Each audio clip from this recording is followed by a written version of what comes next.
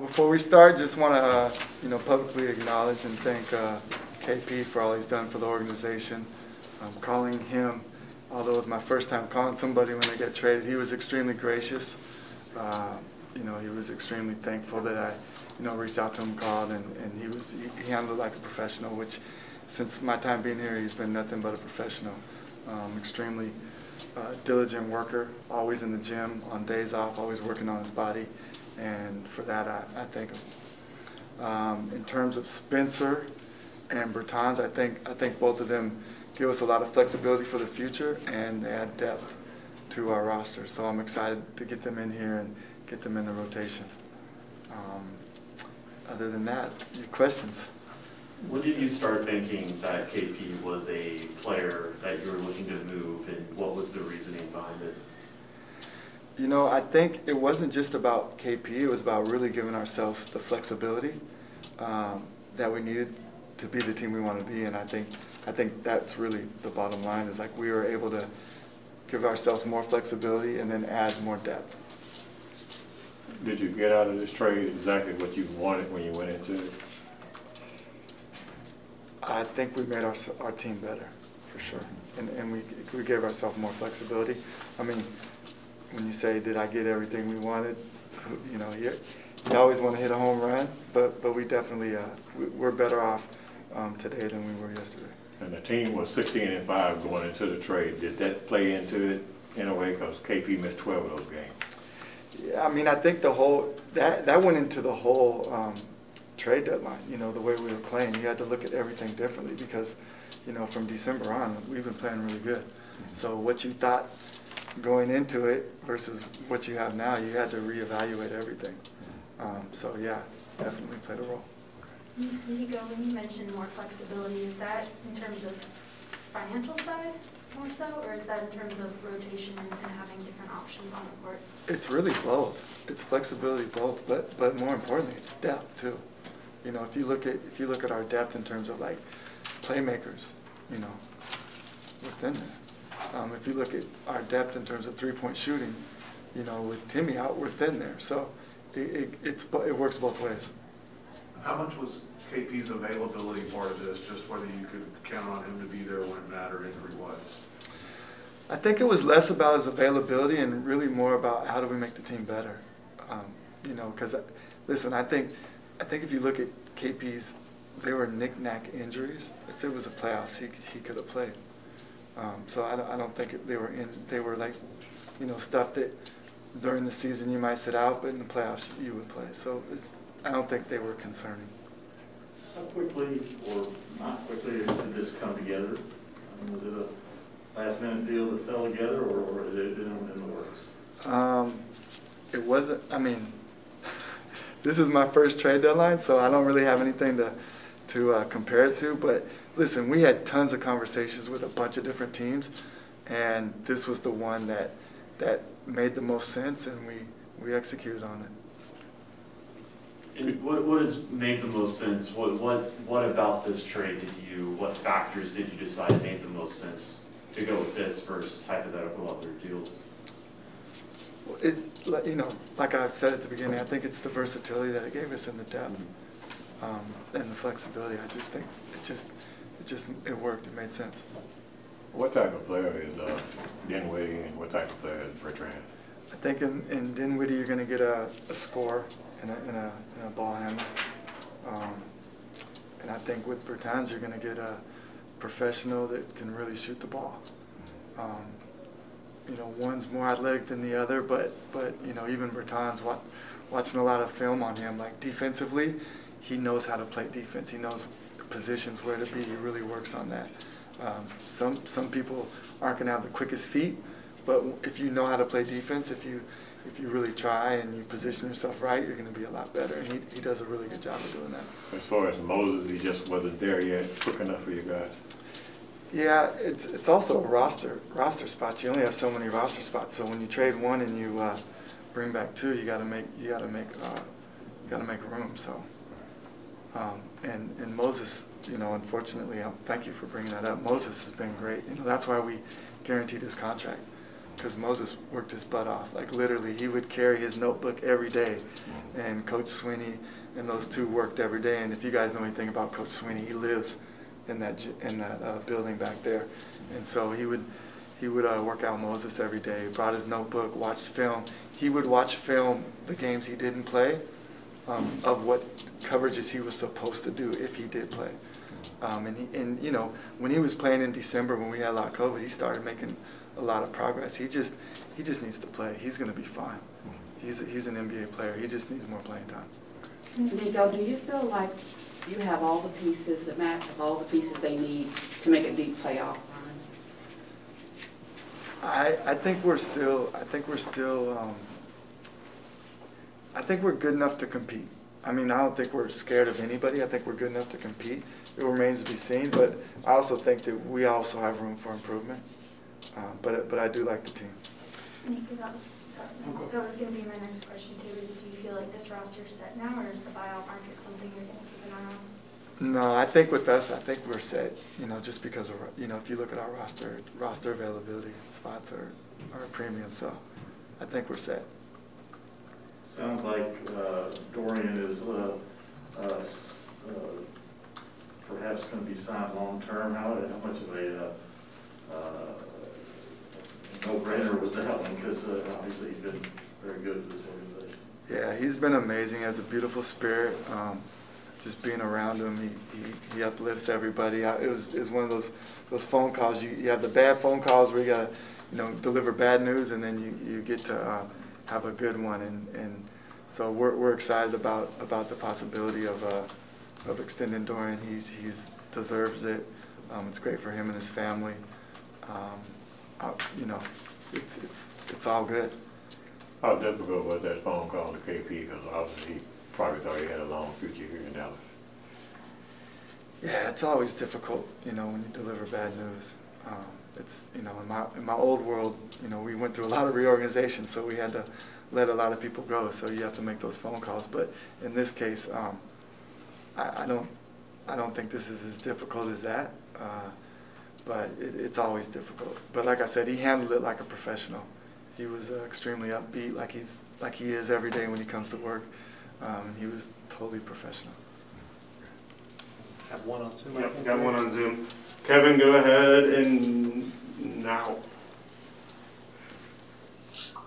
Nico, when you look at this trade, why was this the right time to move Porzingis in light of what this team was building toward, and why you felt that this was the right time to go ahead and make this move?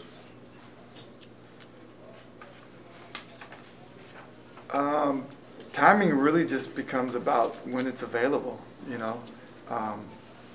The reason why it was the right time is because the trade just came together.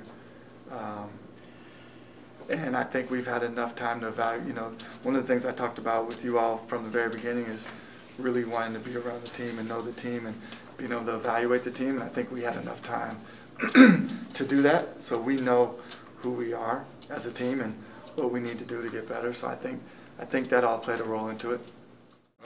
Yeah, dude, we can go to questions right now. Luka's question, he was great. 51. He was really good. I'm just joking. Go ahead. Just your overall thoughts on the trade and what you guys got and what you guys gave up. Yeah, that's just part of the business. KP was, you know, I talked to him this afternoon, and he was great. He did everything for us, but it's just part of the business. You know, trades take place. He's going to do great in Washington, and you know that's what it is. It's just the business. What do you like about the two guys that you got in return? We got depth, playmaking, shooting. They're veterans, and so that's what I like about, you know, those two coming. How much of a concern was KP's availability from your standpoint as you're trying to build the continuity going toward the playoffs? Yeah, it wasn't. There was nothing about his availability. He did everything when he could play. You know, that's just injuries, COVID. You know, play a part in this league. And when he played, he played for us at a very high level this season. defensively, changed shots, did everything we asked him on the defensive end, and then we let him be a basketball player there on the offensive end, posting up, shooting threes, playmaking. He did everything we asked, and you know, again, in this business, people get traded, and you move on. In what ways do you see the team being different going forward with the 2 new guys and without? I don't know. That's a good question, Brad. We got to get some minutes under the belt, but I can tell you, tonight's team looked pretty good. Luka was aggressive from the start, and the guys just went for the ride. But again, I think late game, being able to get stops, but someone's going to have to make a shot because they're not going to let Luka shoot it. And then I thought the guys did a good job there. When you had your press conference after getting hired, you talked about Porzingis being the perfect co-star for Luka. Obviously, things change, things evolve. Do you think you guys need to find a co-star for Luka eventually for this team to be able to compete for championships, or can he be kind of the lone star with, you know, a solid supporting cast around him and put you in that spot? Yeah, Tim, that's a good question. I think talent, you always want talent to win championships, and so we'll see. I'm the coach who has to put them guys in a position to be successful, get paid, find a way to win, and so as we go through this journey, we'll see if we come across you know, a number 2 guy. It could be the team that we have where there is no real second star. You just got guys who play roles at a very high level, and you've seen teams win championships that way too. Was that 2011 team one of those teams with that one superstar? And yeah, you had one superstar and the rest were burgers.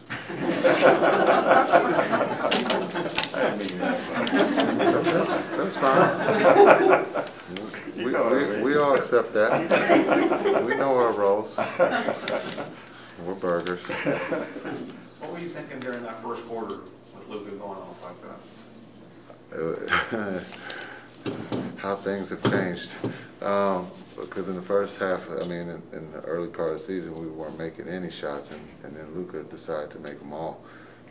It was a really fun thing to watch. Didn't have to do much, just try to stay out of the way.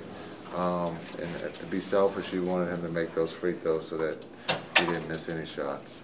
But it was incredible. Again, and we've talked about this after every game of late, is he's making all the right decisions. And tonight was an offensive night for him, shooting the ball because of the switching. He did a great job. And then also finding his teammates. But I don't even know if our Big Burger did that in 2011. I don't know if he ever scored 50 points. Had 48 against OKC in the playoffs. Remember that one? Oh, yeah, somebody must have shot the ball so he couldn't get 50. Well, he got like 62 free throws in that game. Well, then, yeah, no. I mean, well, we'll take those 48 in the playoffs. But it was great. I thought he just read the defense and did everything he was supposed to do tonight. And now we got to improve. As we all know, it's hard to beat a team 2 times in these home games. Are you allowed to talk about your impending deal? I mean, yeah. I'm excited. Excited to be here. Been here my whole career, so I kind of feel like Dallas my second home. So, I feel like it would need to be done. I'm just happy it's over for real. Shit. Once they put that number on the table, I mean, honestly, you might have been able to get more in free agency. Was there any thought, or was it just once you got there, you were ready? I just wanted to get to a certain number with Dallas because I wanted to be here. My family here, my kids here. They love the school, so I love it here. Love the organization, so I'm just happy we got it done. Dorian, talk about It's been a process. Undrafted. Just how you've maintained all these years. Just work, never complain. I always figure it'll work out on my end. It's bigger than me. I'm from a small city. I feel like they needed to witness that. I feel like everybody was, with me through this journey. Like I said, a lot of people coming from where I come from don't make it to this stage, and I'm just happy to be a motivation to kids coming from where I'm from. What are your thoughts on the trade, the KP trade? It's my dog. Gonna miss him. It's part of the game. So, you know, I know he's gonna be great wherever he at though. So that's all I got on KP. What do you know about the two guys that's coming in? I know Burton. He got a flamethrower, and then when he crafty with the ball. But I don't personally know him, but I'm excited to meet him. How did you kind of follow along with the news today? You did it all knowing that your name had kind of been circulated and knowing they made a huge deal. I was trying to take a nap, to be honest. You know, but I was scared that I wake up, I might be somewhere else. So, you know, I just, you know, try to, you know, continue my day, you know, as a normal day without, you know, all the outside noise and distraction. But, you know, once I got the news, you know, I was excited and I couldn't wait to play for real, for real. When did they, how long have you been discussing that extension, and when was the offer actually extended? Just through the whole trading deadline, just negotiating the whole time, and you know, once I got the number, it was a done deal. I think Dallas knew that too. So. I'm sure you've heard that there's a lot of teams that wanted to trade for you, and you're a man in demand. To go from undrafted to hearing that, I'm sure your agent's been telling you, hey, if you are a free agent, you will have a lot of interest. What is that like? It feels good, you know, especially, you know the league, they see the hard work, you know, that feels good, you know. Just seeing, like, you know, guys like Reggie Miller and them saying, keep working, you know, it feels good, you know. I'm just excited for real. You know, my mama was excited, you know. My mama worked at churches my first 3 years in the NBA. You know, she's not trying to make it quick, you know, so I'm just happy, you know, she could finally really kick up her feet and chill. We got one on the Zoom. Oh, sorry. Just real quick, by the way, I was trying to take a nap today too. But what was it like watching Luka kind of light it up there at the beginning and seeing him smile through that whole thing? Man, just keep giving him the ball. Really, that's what I was trying to do. Wherever he, you know, they switched and they kept putting their 5-man on him. So it's like keep going until they trap. You know, they kind of, you know, got us at the end of the game because, you know, it was hard to stay in the game when you got one player not missing. So we got to find ways to stay, you know, stay in the game knowing we're not getting shots, and that's tough to do. But I'm just happy we got the win. We got one on Zoom. Landon, go ahead. Hey, Dorian, congrats. What would you like to say to the fans who have supported you in your journey from being undrafted and fighting for a roster spot to now being a starter and one of the most pivotal guys on the team? I'll say thank you, I guess, for all the support, and we ain't done yet. You know, I'm not gonna stop working either, so appreciate it. How did you feel in the first quarter? Great, amazing. That's it. That's the word. Did that basket just look like an ocean the way you were throwing it in there tonight? I mean, all the shots felt good, you know, even those, I missed 2 or 3, even those felt great, you know. They were switching, so they didn't want me to create, so I had to go to work. Are you aware as the game goes on how many points you have or where you're at, or is that something you keep track of? I mean, yeah, you can see it upstairs, I mean, on the rim, but in the first quarter I was like, whoa, when I finished I have 28. I was like, whoa, I didn't even know I had 28. Did you know what the franchise record is? No. It's 53, so you dribbled it out instead of taking a shot at Dirk's record. Nah, that's fine. You don't shoot that shot, it's disrespectful. I believe that's the 17th time you've scored 40 or more points, and 7 of those have been against the Clippers. Do you have something against the Clippers? No, I don't know. I just felt great the first quarter. Obviously, you know, everything was going in. So when you feel like that, you know, you just don't want to be stopped and keep going. When was the last time you scored 50 points in a game? Never, I think. And it. You were a kid? Can't remember. Your timing. I don't know. I don't think so. Maybe when I was like a little kid, but you know they didn't have statistics. Real Madrid never. No, not even close.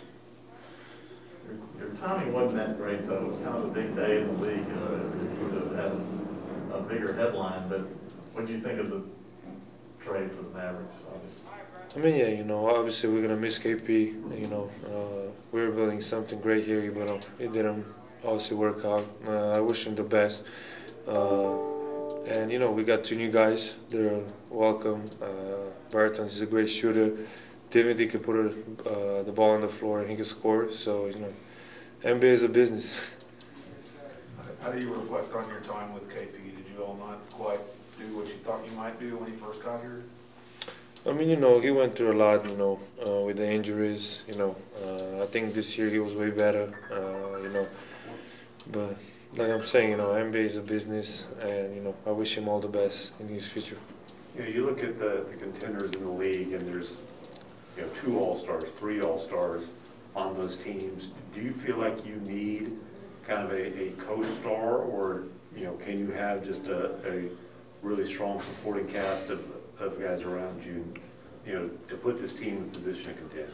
I mean, I don't know. I think you can ask Nico, you know. But I trust them, you know. They see the basketball, like GM spot. Marks is the president, so I trust them, you know, whatever move they make. I think I have great teammates, you know. A lot of people can do a lot of stuff, and I'm really good now, you know. And I think we're playing great basketball. Are you gonna miss KP as a teammate? Yeah, obviously, you know. Like I say, you know, we had some great time here, you know. Obviously, those 2 playoff, when we didn't make out of first round, you know, we're a little disappointment. But, you know, it was a great time here. And like I say, you know, wish him the best. Your eyes seem to light up when you see Zubac on that pick and roll. What is it about that when you're always trying to get him on the pick and roll matchup with you one-on-one? I don't know. It's not him, you know. It just, when a big switches on you, you know, you're just trying to, you're faster than him, you got the moves, and you're just trying to score the basketball. You haven't had a chance to play with the new guys, but you played against them. But what do you think of the roster as constructed, adding those 2 guys? Do you feel like you've got a chance to, you know, to do well in the playoffs, advance a couple rounds? I always think that we had a good chance. I thought that the last 2 playoffs, you know, like I said, it didn't work out. But like I say, you know, Bertans, I think he's an amazing shooter, and Dimitri can help us, you know, score the ball, handle the ball, and you know, I always think we can do something. Luka, Dorian was just in here talking about his extension that he's about to sign, and I know you 2 have a good relationship. So, what do you think about the prospect of him being here long term and being one of those pieces that's going to be built around you? Oh, he deserved that for sure. You know, even more. You know, he worked hard, and you know, but really he deserves. You know, he's the guy that really deserves this. Like I say, if not that, even more. And I'm really happy for him. I know you don't like to be the GM, you just want to play the game, but how important do you think it is for Brunson to be part of this thing long term? I mean, yeah, you can see how he's playing, you know. He's playing out of his mind, you know. He's playing amazing. So, you know, obviously he's going to have a lot of offers, I think, from 30 teams. So he's going to be well paid, and again, he deserves. How much does Nico keep you involved in moves that they're talking about or might be making, and how much do you want to be involved? I mean, I want to be involved a little bit, obviously, but you know, not too much. My job is to win games, play games, and that I leave to them. You know, he did call me today, but I was taking a nap, so it was fun. Where were you when you first heard the news about KP? What was your immediate reaction? I woke up from my nap. And was it like, wow? Yeah, it was shocking. You know, I didn't expect it. It was a little bit shocking, so I didn't know. But I was still like a little bit sleepy. You drink coffee and then you still took a nap after? Yeah, of course. Okay, I can't do that. Too much caffeine. No, for the game. For the game, I take that. Gotcha.